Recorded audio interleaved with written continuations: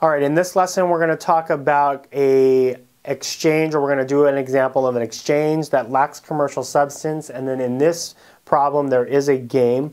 Remember that commercial substance means that when an exchange occurs, the future cash flow changes as a result of it. So example would be, I exchange my old car for a new car. Well, obviously my future benefit changes because I can now use that car longer. Okay? In this case, in this example, it lacks that commercial substance. So an example might be, I moved to the Midwest and I need four-wheel drive. I need four-wheel drive because we've got snow here and I'm from California and we don't have snow. Well, I go out to the dealership or I go out to a friend out here in the Midwest and I say, hey, I have this car, it doesn't have four-wheel drive. You have this car, it does have four-wheel drive, and you're heading out to Florida where you don't need a four-wheel drive, so let's exchange. Okay, our cars are very similar in nature, and so we make the exchange. The only thing different is that I have four-wheel drive, or my friend here has four-wheel drive and I don't have four-wheel drive, but everything considered, it still is going to last us both X amount of time, the same amount of time as it did before. So that's a situation where it lacks commercial substance. We're not getting any more benefit from it. We're getting the same amount of benefit, but maybe there's a feature that I need and he no longer needs, or she no longer needs. Okay? So example here, it's an exchange, it lacks commercial substance, and there may be a gain or loss. In this case, there's a gain. So Mickey Mouse Inc. trades a used piece of equipment for a new one from Donald Duck Inc. The exchange lacks commercial substance, which means when they make the exchange, they're both getting the same thing, really, at the end of the day. The used equipment had a book value of $45,000, so we got $45,000 from an original purchase price of $65,000 and then accumulated depreciation of $20,000. According to Beckett Services, the fair market value is $52,000. So at the end of the day, I could sell it and get $52,000. In my books, it's $45,000. That's a gain because in my books it's $45,000, but I could sell it for $52,000, so I would have a gain there. Okay. Now, Mickey Mouse also needs to pay $8,000 in cash. So really, at the end of the day, there's still no commercial. That still lacks a little bit of commercial substance because he's going to make up the difference for, let's say, a little bit better product. Let's say they both are used equipment, but because this equipment has a few more things in it, Mickey Mouse is going to have to pay $8,000 more. Okay, complete the journal entry for this transaction. So let's go through some of these calculations here. Some of this we've already seen before. So we're going to take the fair market value of the equipment that's exchanged. So the fair market value is $52,000. And again, we're trying to find here in this scenario the cost of, in this case, piece of equipment. Okay, cash paid would have been $8,000. So the cost of this piece of equipment is $60,000. Makes sense? Well, I could sell it for $52,000 on the street. I had to pay up another $8,000, so I would have gotten, let's say, $52,000 in cash from selling it in the street.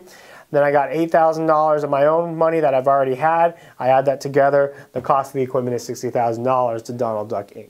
Okay? So, and in this case, in this example, there is no value here because it lacks commercial substance, which means, typically this is done when one company exchanges equipment with another company. So they don't really have a value on it, and we have to calculate that value. So cost of this new equipment to the mouse, $60,000.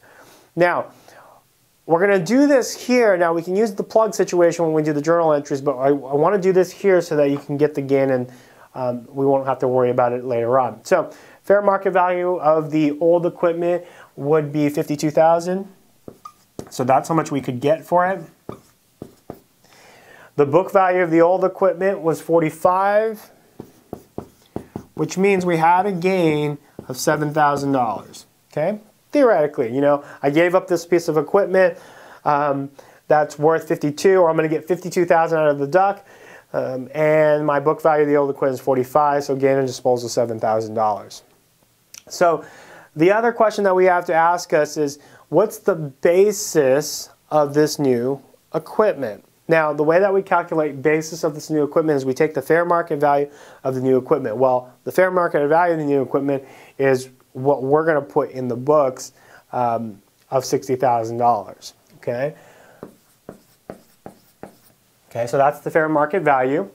Now we're going to less gain deferred. Now we didn't really talk about this, but I talked about it at the very beginning that if it lacks commercial substance, we're going to defer the gain and defer the losses. Well, how much gain are we going to defer? Which means that we're not going to put it onto our financial statement. We're not going to put $7,000 gain because it lacks commercial substance. So GAAP says do not put that gain in. So less the gain deferred, we're going to defer that gain.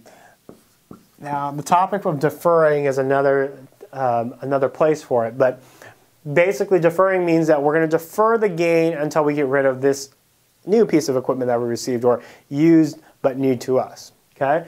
So the cost of the semi really is $53,000, or cost of this equipment is really $53,000. Okay?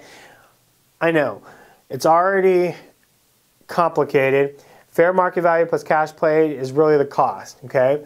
But we're going to defer the gain. We're going to defer $7,000, so we can't use the $60,000, and we're going to see why we can't use the $60,000 when we do the journal entry. So we're going to defer this gain here. All right, so the journal entry. We're going to get a new piece of equipment. This new piece of equipment we're going to put at 53. Why?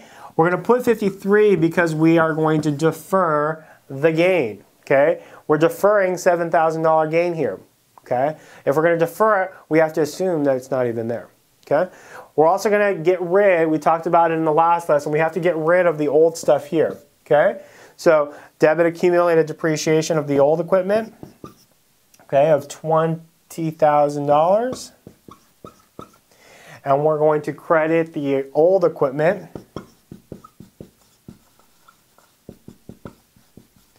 and the old equipment was on the books for $65,000.